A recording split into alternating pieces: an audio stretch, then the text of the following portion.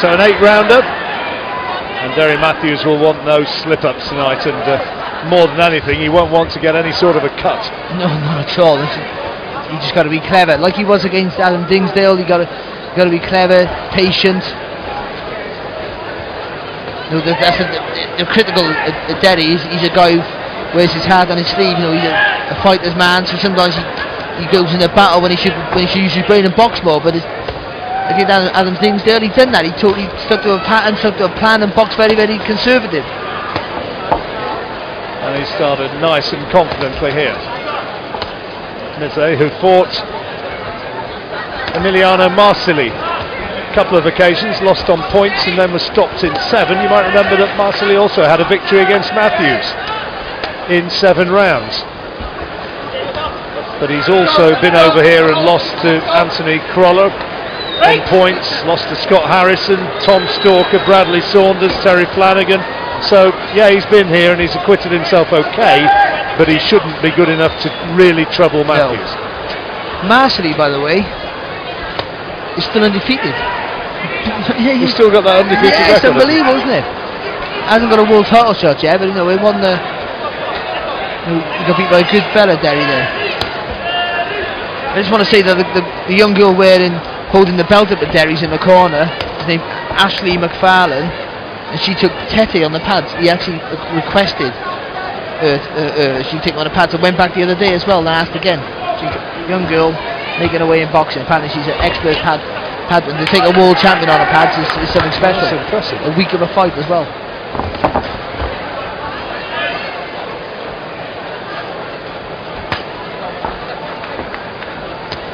It's good work by Derry. Do you know what, he looks, I know he's not a world champion, yeah, he's not a world champion, but he's boxing like a man with that sort of confidence. No, he's got that world title shot.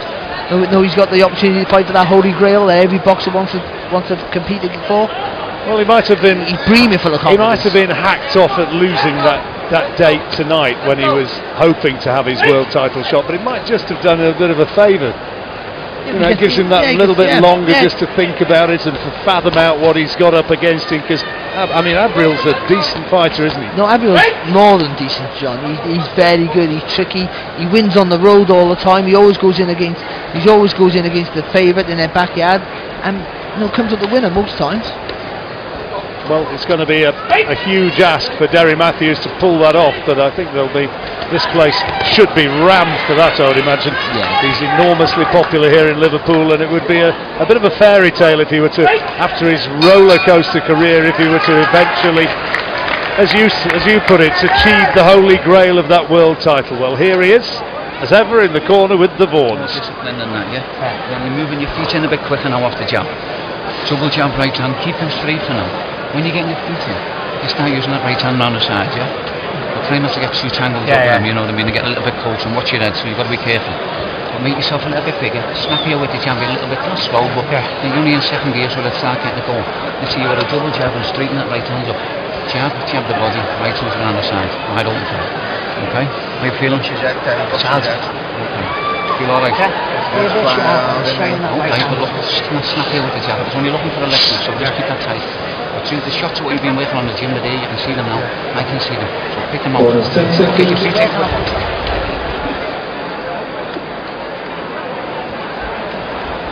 Big shoulders, Derry Mathews. He was huge, wasn't he, for a featherweight? He's like a co-tanker, isn't he? They're massive. It's hard to believe he was a featherweight, and to be honest, he was so big for a featherweight that when you move up in weight, sometimes they don't have success, because the advantages he had physically over featherweights, he doesn't have them over lightweights. But he's adapted his style as he's moved up accordingly and been very effective, certainly at British level.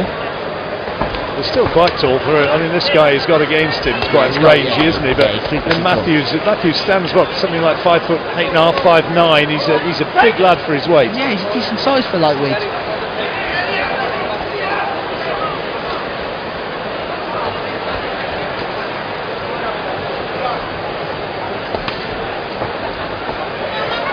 Hungarian's been a pro since he was 18. 2012 he turned over and tonight his 35th fight. He's certainly been busy.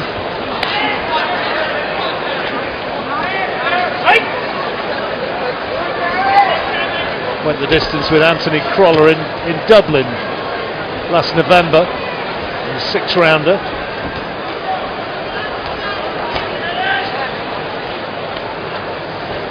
Scott Harrison and Bradley Saunders both stopped him.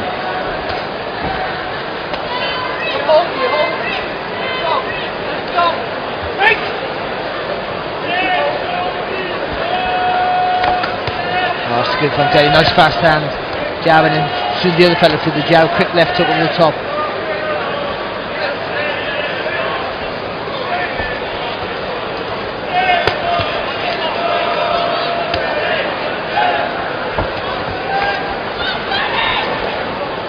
Got a little bit close there, Mathews.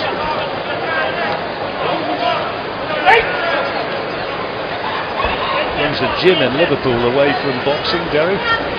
Very successfully as well, I think. Yeah, I think he's doing really very, very well. Nice body shot, solid right hand. Just left the right hand on, though, and then got caught with a little left hook. And again, getting caught with the left hook.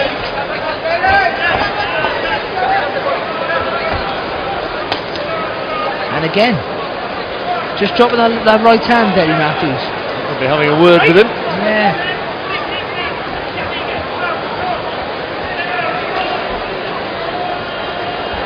He boxes another tall, rangy fighter in Aberystwyth come April.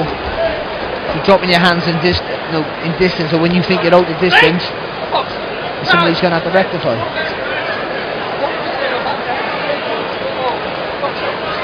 Referee just having a word, as you can see, for use of the head.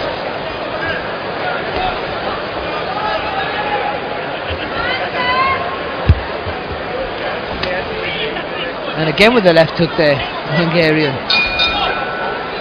Not enough to win him the round for the Hungarian, but he had enough sort of warning signs there with that decent left hook of his. Well, that's 2 rounds completed. Let's once again join Alex, who is with Peter McDonough, who has spent more rounds in the ring with Gyorgy Mizsei than anyone else in recent weeks. How's he been looking? Yeah, he's been looking very good. I mean, a bit of bad news, obviously the world title fight was off, but how do you take that? Yeah, he found it hard for a couple of days, but he's a professional. He's had a lot of fights now, and he just thought 6 weeks time he's back in there for that, so just a good performance tonight, that's all he needs. And in a strange way, is this quite a good opponent for him, given April 18th just around the corner? Yeah, most definitely. Similar to Aberystwyth, a mover, jabber, try and mess him round, but I think Derry's boxing well tonight, you know. And what's the next move? What happens after tonight for Derry? 3 days at home, and then straight back out to Marbella and locked away again for another 5 weeks. Excellent. And then we count down, back here, April 18th. So we continue with the 3rd round of this 8-rounder. And Derry Mathews, well, he's taken the first 2, hasn't he, Barry? Yeah, he has, yeah. There's enough warning signs, and I'm saying about the good preparation for Aberystwyth. Aberystwyth's 10 times better than his fella, but the reach and the height, because Aberystwyth has a 3.5 reach advantage over Derry Mathews, so boxing a guy who has a bigger reach advantage is a nice little practice for him. But dropping that right hand, just noticing Aberystwyth, and he got caught with the 4 left hooks, so it's something, you know, you can't make those sort of mistakes in world title fights, you'll get punished. And I'm sure he won't. Well, he'll be absolutely on his mettle when it comes to that night. I guess it's difficult to be absolutely at your highest level against somebody who you know that you're going to, in all probability, you're going to beat. Of course, yeah, and also mentally you're training for the world title fight and all of a sudden you're not. That's going to have an effect. Again, see with the left hook. He's dominating everything, and he's not hurt with that shot. It's not worrying him in the slightest.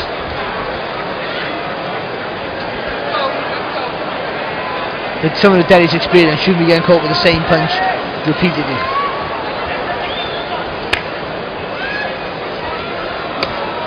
A high-risk strategy to take a fight so close to a big night like that?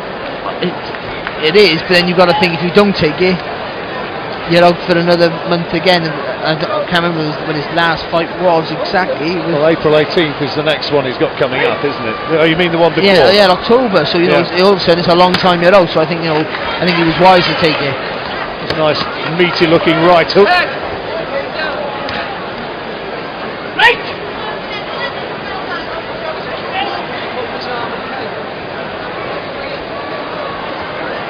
But I think the last fight for Mathews was one of his better displays. Adam Really Dingsdale. controlled. Yeah, really controlled. Didn't take any risks. And that win against Martin Gethin prior to that. Yeah, he looked good against Dingsdale.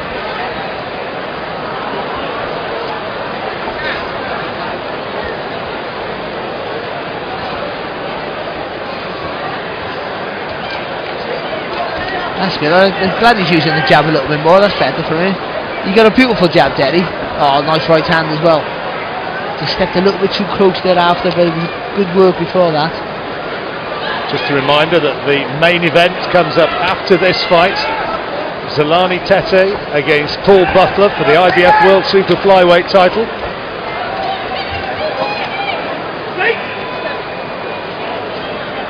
Let's get back to that jab.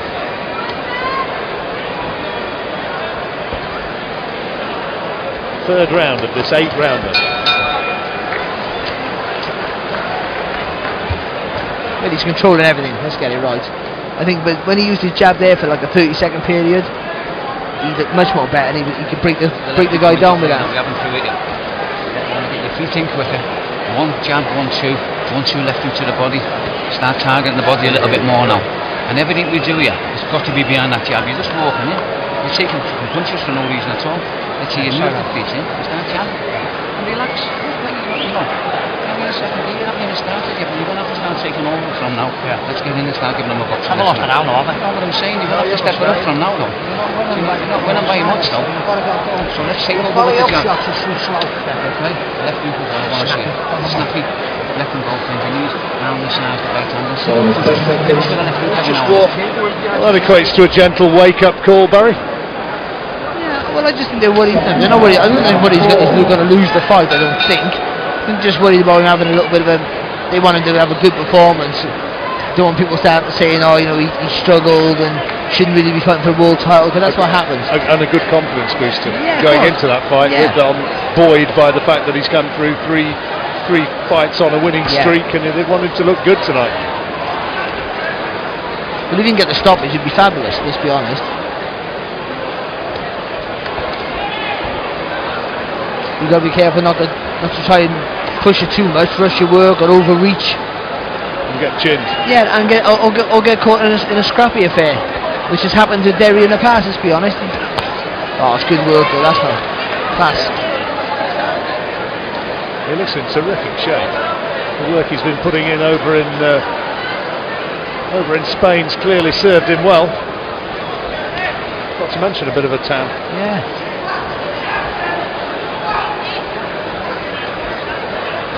Don't get too many of those in Liverpool at this time of year.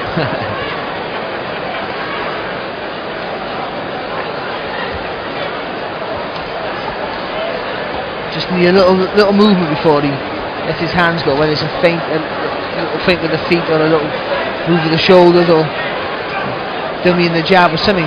Just to this guy draw this guy's lead off.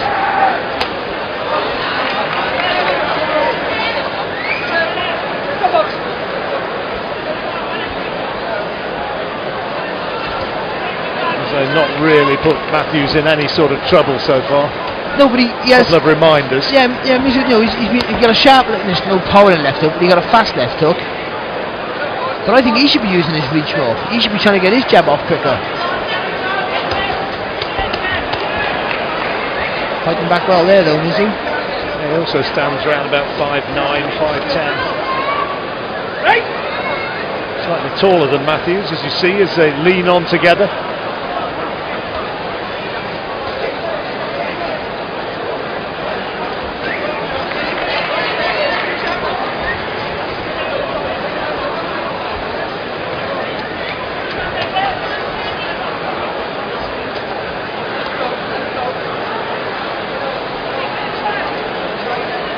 Terry Mathews' 48th paid fight tonight.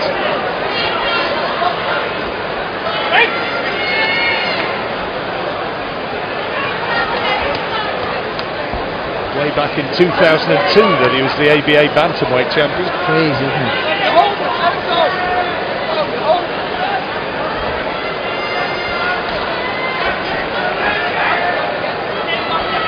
He's pretty much outlasted most of the boxers of his generation, if not all of them. Well, that's another round comfortably pocketed for Mathews, 4 out of 4. Yeah. And he seemed to up his work rate nicely there. Stepping into the right hand now, you're working. Everything you're doing off the jab, close the ring down, make him use his legs, cut the ring off, don't follow him round, cut it off, make it smaller. Find it and keep that distance, don't attack all the time. Jab, move in, 1, 2, back on it. And there you see some of the moments of Mathews' success from that 4th round. But the corner are right though. I think we said it wrong before, didn't we? Just to use the jab, everything goes beyond the jab. Just break him up with it. I think Derry's just trying to jump in a little bit, just a little bit out the range. He's winning everything. Can't really complain too much, but I think if he uses the jab a little bit more, a little bit forceful with it, he might start breaking this guy's hands. So into the second half of the fight.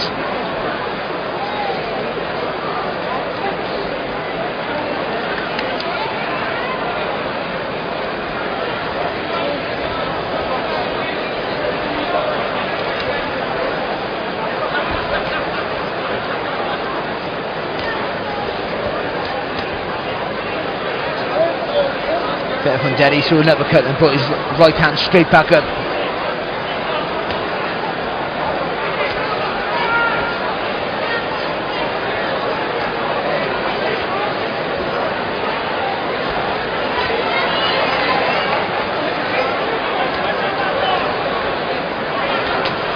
Good shot. Oh, he's got him in trouble now. It's a right hand and a terrific shot. Flush, well, you said if he gets stopped, it's a terrific performance, and stopped he has been. Counted out, didn't get back up, and he's still unsteady on his feet now. Mark Lawson, the referee, counting him out, and Derry Mathews gets that morale-boosting win that he wanted. Good shot, Barry. It was right through the gate. He had to take that punch, flush. Really good shot. He's practicing again though. We've seen it, Derry. It was a good shot, mate. Here we go again. Push. Lovely. Right through the guard. Yeah, good, really good. And because the guy's got his hands up, opened up gloves, round the eyes. It's a shot he almost didn't see coming. Good shot. And that's the sort of win he wanted, wasn't it? He tried to get up, but he was unsteady, and he's still not. Well, he's still sitting down in the corner. But for Derry Mathews, he gets 4 rounds under his belt, injury free, and gets a stoppage, and it's good preparation. And now the big one, April the 18th. Yep, that is what is known as a really good morale booster. That's going to give him some confidence heading towards the big occasion. Mizsei just making his way back to centre ring. And now here is Mark Burgess. Ladies and gentlemen, 1 minute, 2 seconds of the 5th round. Gyorgy Mizsei Jr. has failed to beat the referee's count, so the winner in the blue corner from Liverpool, Derry Mathews! And a very nice, effective little win, Steve.